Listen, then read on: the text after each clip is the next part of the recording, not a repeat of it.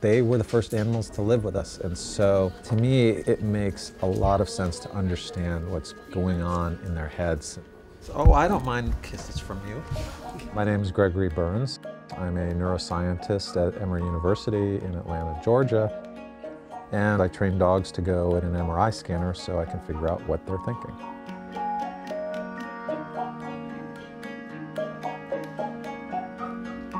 A lot of other scientists would say that we'll never know what it's like to be another animal. I think the crux of that is because, as far as we know, no other animal can talk and tell us what it's like to be that animal. I don't think the situation is at all that severe. So the dog we're scanning today, his name is Zen. In many ways, his name reflects his personality. He's a very chill dog. Zen has been with the Dog Project almost from the beginning. We started this project, which we just call the Dog Project. We recruit people from the community to teach their dogs how to go in an MRI scanner. It's really just a matter of getting the dog used to laying down, putting their head in a chin rest, learning to wear ear protection like earplugs, and then getting used to the really quite loud noise of the scanner.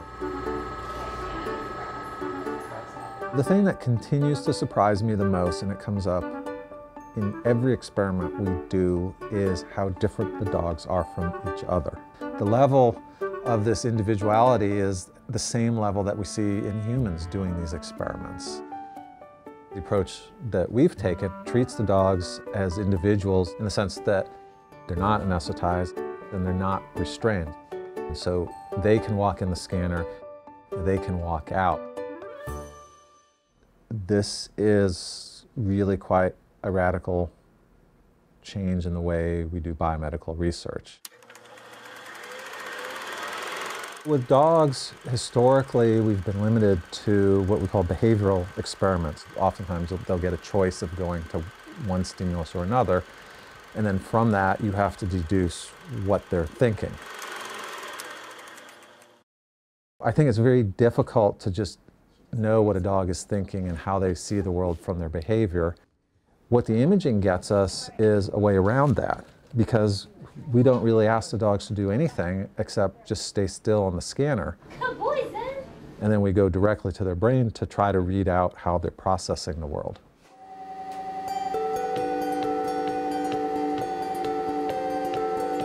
That's excellent.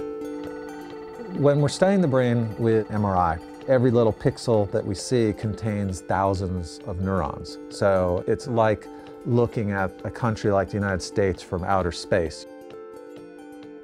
You can see the roads and you can see movement of things, but you can't see the people there. With imaging, we can't see the neurons, but we can see how they're connected to each other, and then we can deduce how it's functioning. We take those images, which are simply just digital slices, through the dog's brain, which measure changes in blood flow and blood oxygen linked to activity in the brain, and then we try to figure out what parts of the brain are involved in responding to whatever the subject is doing. Mammalian brains tend to look fairly similar in a lot of ways. A large part of this project with the dogs is trying to identify parts of their brain that seem analogous to parts in human brains. And the way we do that is we do the same experiments that we've done in humans in the scanner and adapt it to make a dog version. Many of our experiments focus on a particular structure that's associated with reward processing. We might show a dog an object, or we might present them with a scent, and then we'll look in that region to see if there are increases in signal intensity, and that will tell us that the dog's responding to it in a particular way, so we can understand in some sense what a dog is thinking and feeling. What we're doing right now is we're trying to understand how dogs process two-dimensional images. It's very peculiar how dogs react to images, and it's not clear what they get out of an image. Humans are really good at knowing that a picture is a representation of something real. It's unclear whether other animals can do that or how well they do that. Just small earplugs to the regular ones. Yeah. He's being shown these objects, and one of them has been associated with a treat. So we want to see how he responds to the thing that was associated with the treat, as well as its 3D or 2D equivalent. So that will tell us if there's a specific part of the brain that differentiates 2D and 3D, as there is in humans. We're watching his brain right here. What we have to do after the fact is go and sync that up with the stimuli that he's seeing and look for changes in activity in certain parts of his brain. With regards to dogs, I think we are just at the beginning. When I started the project, I had no expectations. It was an idea in search of a question. Hey, can I train my dog to go on the scanner to see what she's thinking?